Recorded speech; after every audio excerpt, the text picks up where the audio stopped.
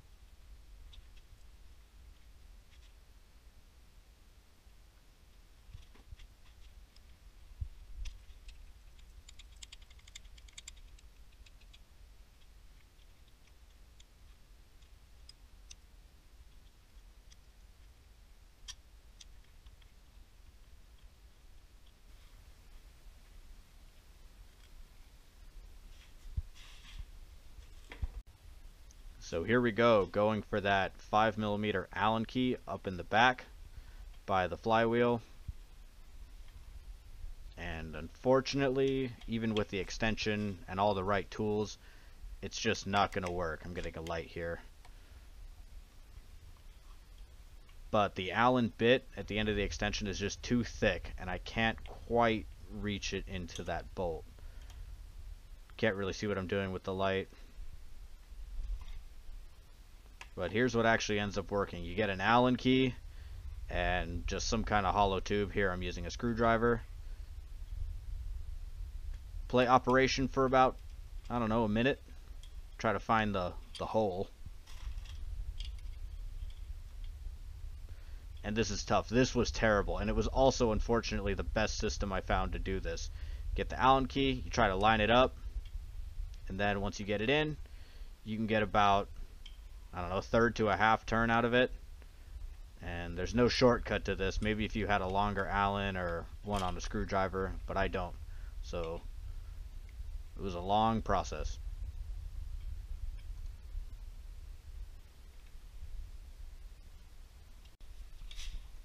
Here we go. I don't quite get the Allen keys out, but I decided to move on to the last couple bolts. This one is a 13 mil. Got to get at it with an end wrench. And there's also a couple of 10 mils hiding up in here. Not really doing this for any particular reason, just to get it done and to give my squinting eye a break. Going after those Allen keys is pretty tedious. So away we go.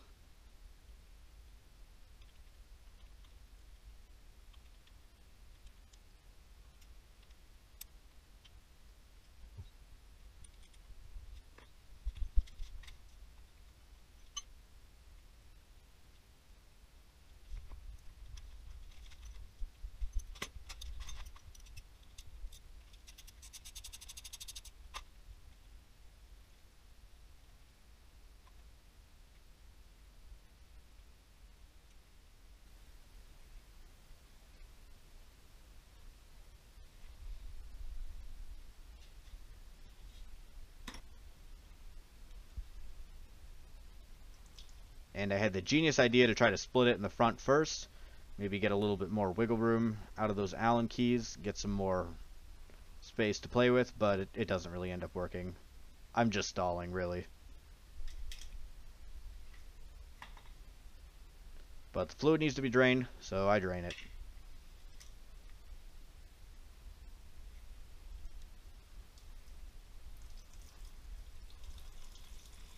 Unfortunately, it's a little bit hard to see in this shot, but there was a lot of green in that oil. So a lot of antifreeze in the oil. I don't know if I put it there or if it got in there from the blown head gasket. Either way, that's not a very good sign. Anyhow, we're able to split this and get most of the oil and junk and kerosene or whatever else seeped down in there out.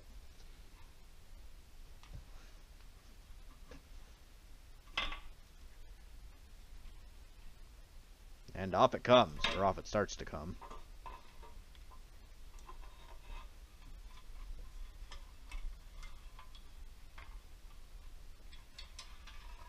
You can do it. I believe in you. And unfortunately, it's a little bit hard to tell, but it's full of sludge. I get something to test its sludginess right here. That's not my finger. There you go. Grab the paper towel roll. That'll do great. Chunky. Now I'm hoping a lot of that is just the kerosene that seeped in and antifreeze that seeped in while I was tearing it apart. I hope that wasn't running through the engine, because that would not be good. And out it all goes, down into the bowl.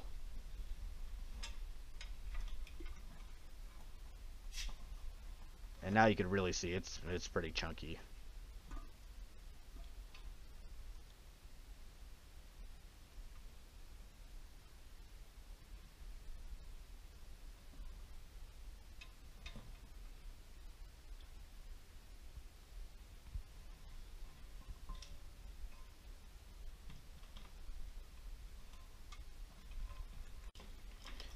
And now it's time to get the oil pump / front main seal assembly off.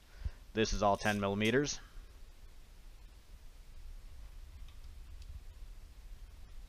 So you just got to undo the pickup tube first. All 10s, like I said. These have some washers on them.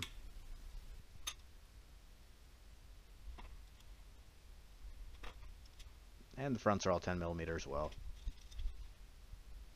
If you'll catch for a second, I try to undo a casting. It just so happens to be like a 10 millimeter casting right here. Not a bolt, moron.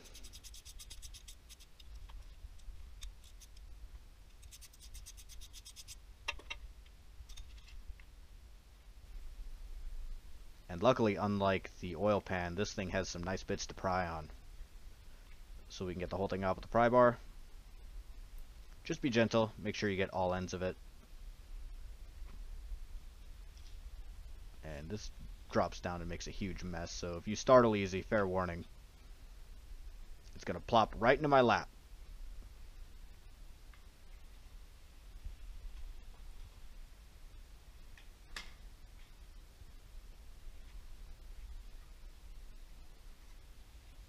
probably going to end up replacing this whole part. Ooh, nice save. Yay. And now it's time to just clean the whole thing up. Washing it down with some brake parts clean. I want it nice and clean because I want to label all the bearings and connecting rods, just to be sure I don't lose them. And off they come. All of the connecting rod bolts are, or all the connecting rod nuts, excuse me, are 14 millimeter. And then all the main bearing bolts are 17. And it's slow going, so I speed it all up.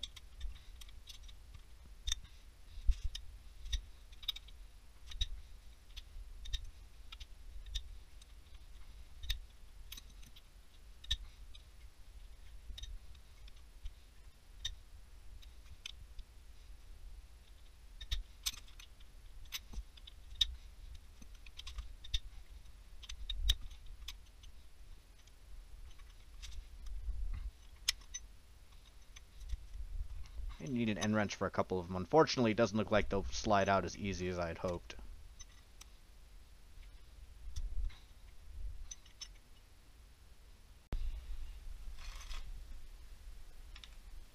And here's my master plan on how to, like, rotate it. And like the label says, don't do it. This is dumb. Ping! Don't do it that way, moron. You're just lucky you kept all the teeth on your flywheel. And now I'm taking all the bolts out. My plan was to try to hammer out all of these pistons that I could and make it easier to rotate, but in the end, none of them want to come out. I think number 4 almost comes out, but I can't quite get it.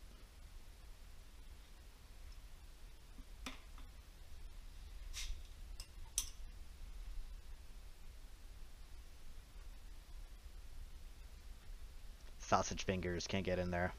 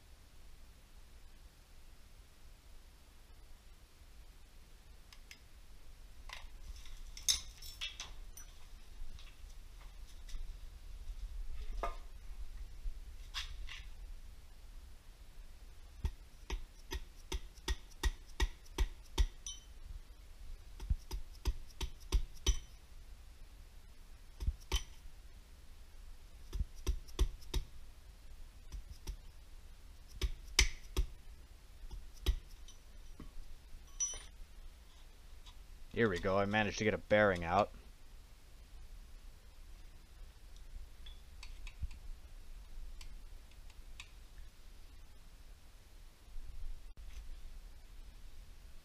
But no luck. This is for cylinder 2, and I tried to hammer at it with a 3-pound sledge, and it doesn't work. I just pushed the stud right out the back of the connecting rod. So be gentle with it. Thankfully that's fixable. And here I'm just taking out every last fastener. My hope is to be able to free the entire crankshaft out the bottom and then be able to hammer out all the pistons, but it doesn't end up working.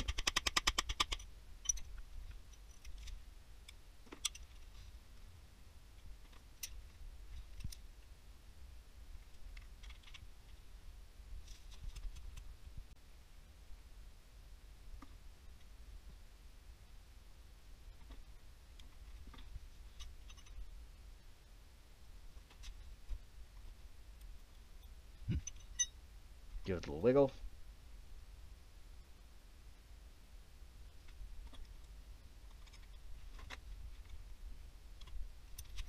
And there we go.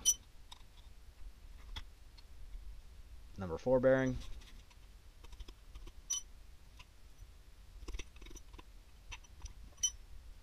And this one I almost get out. You can see I actually hammer it back up until like top dead center almost. but it just doesn't want to go past the block. Try to prop it up so the tire isn't blocking it. No dice.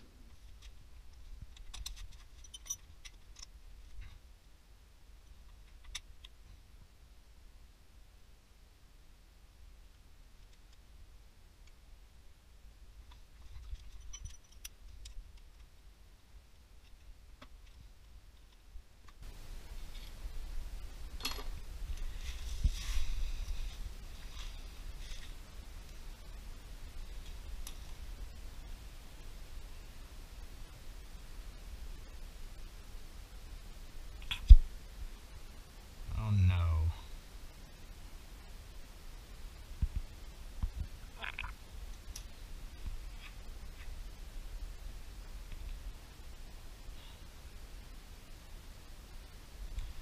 Well, I can't pull the torque converter off because I still got this back plate on. Everything else can be pulled right out the bottom, but that's keeping it in there, and I can't get it because the torque converter's on there. I'm